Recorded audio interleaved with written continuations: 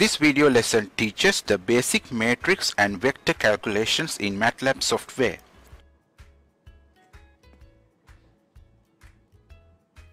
Let's enter some matrices. Capital A is equal to, the elements are 1, 2 in the first row and 3, 4 in the second row. And similarly, the rows can be marked by using semicolon. So similarly, we can enter matrix B as 5, 6, 7, 8 and matrix C as 9, 10, 11, 12, some random numbers for elements, just to practice matrix calculations in Matlab.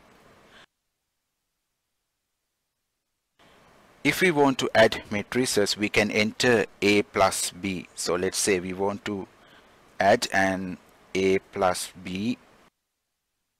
We get the addition of A matrix and B matrix.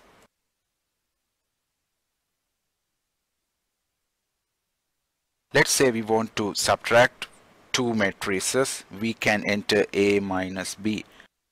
So we get like that. For multiplication, we can type A asterisk B. So it looks like similar to Microsoft Excel function in this mode. But we can use this for pure matrix multiplication only. Let's say we have two matrices which have different numbers of rows and columns, then it will not work. So we can see that by entering such two matrices, let's enter capital D is equal to 1, 2, 4, 5, 6, 7.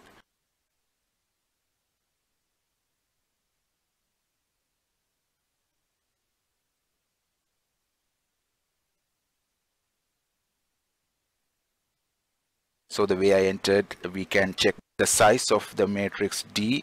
The size is a 3 by 2 matrix.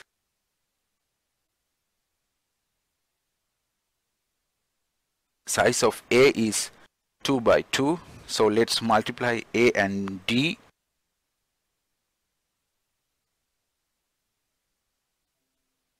We get an error as inner matrix dimensions must agree. So it doesn't mean that we can't multiply these two.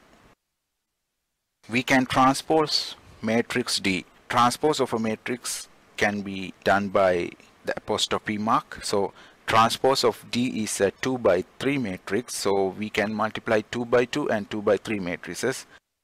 We get the answer.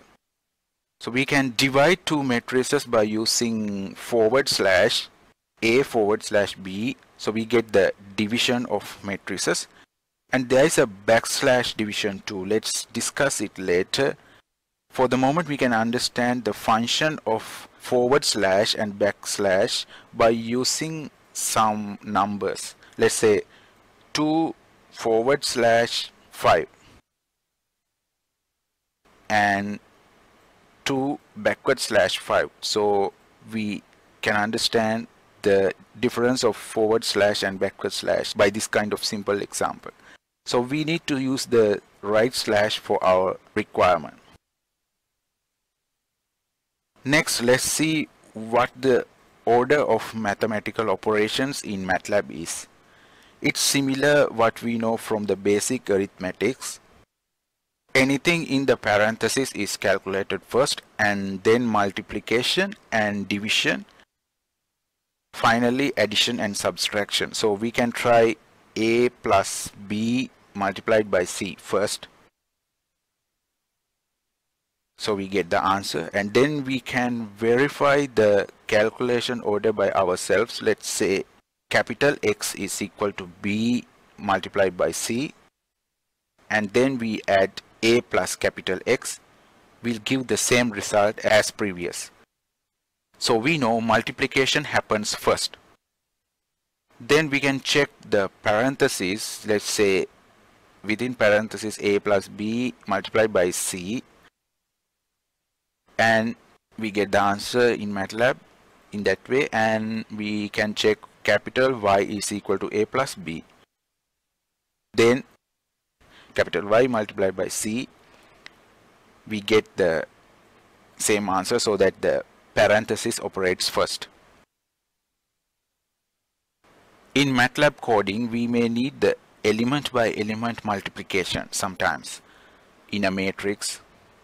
So we can do it by just typing a dot as a dot asterisk b. So we get each element in a matrix is multiplied by the corresponding element in the other matrix. This can be performed for divisions also. A dot division b. So we get the each element divided by the corresponding element in the other matrix.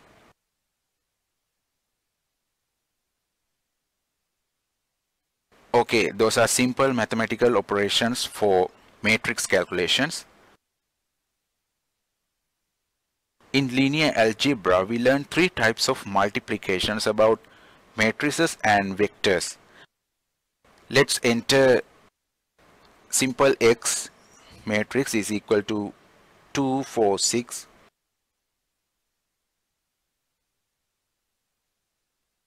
And simple Y matrix is equal to 1, 5, 10. So first type is inner product or dot product.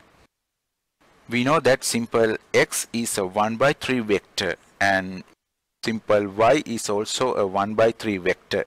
So the dot multiplication of these two vectors should give us a scalar. So we can get it by simple X multiplied by the transpose of Y. So we get the answer as a scalar.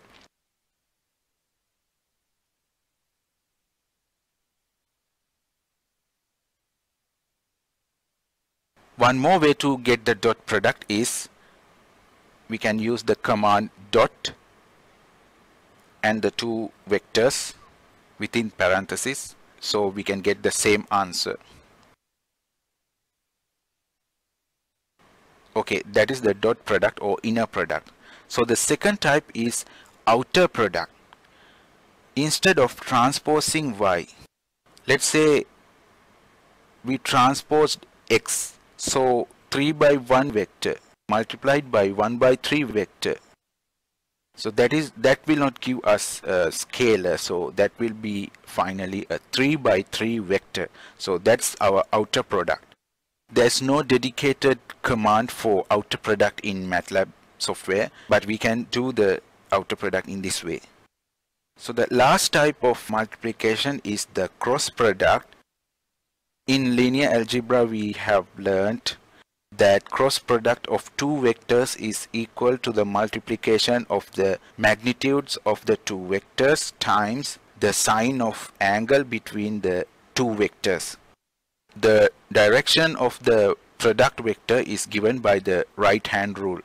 So that's the simple theory about the vector multiplication for cross product. The dot product or inner product of two vectors is not a vector and it doesn't have a direction, but the cross product is a vector again, so we have a direction. So it's pretty simple to do in MATLAB. We can use the command cross within parentheses the two vectors, so cross x, y.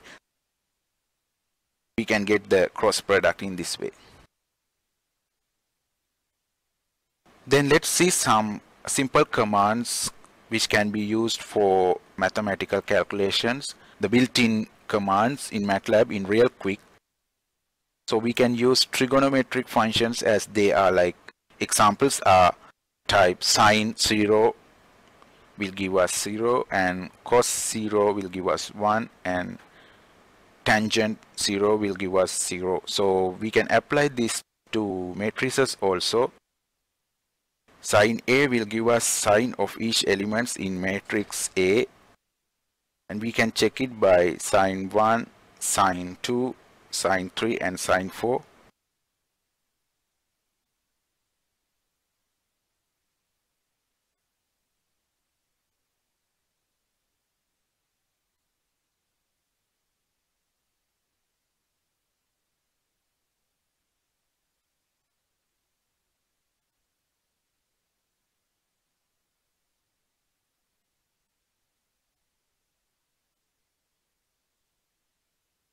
For exponential, we can use exp. exp1, exp2 we can check.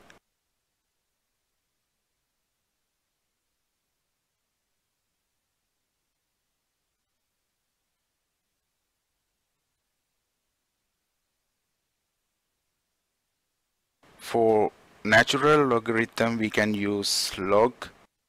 So let's type log 1, log 2, and to check we can type log exponential 2 equals to 2.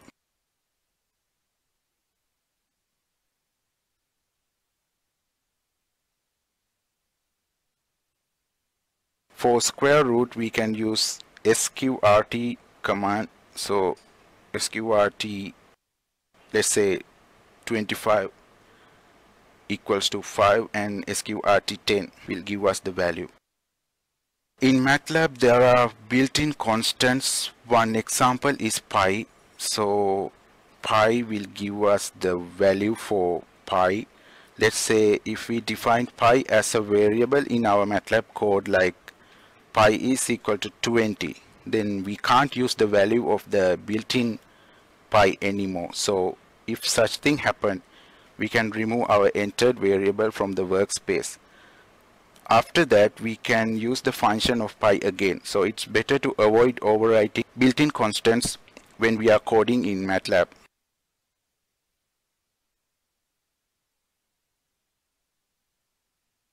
Then one important symbol is simple I. If we get square root of -1, we get simple I. So we have to avoid defining simple I as a symbol in our codes. Okay, for identity matrix, we can use I function, EYEI function. Let's say capital I matrix is equal to 100 010 001. That means 3 by 3 identity matrix. So we can get the same thing by EYE3. And similarly, for null matrices, we can use zeros function. If we type zeros 3, we can get the 3 by 3 matrix with all elements 0. Similarly, we can use ones 3 by 3 to get a matrix with all elements are 1.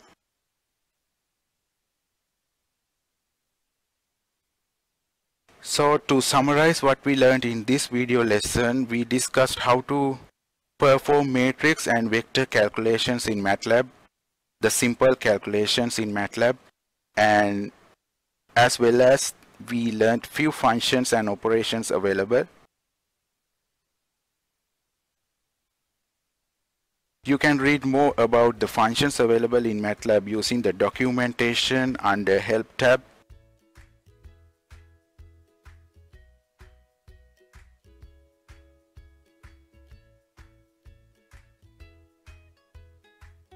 So in the next video lesson, let's discuss how to define our own functions and create a script file or an M file for Matlab coding.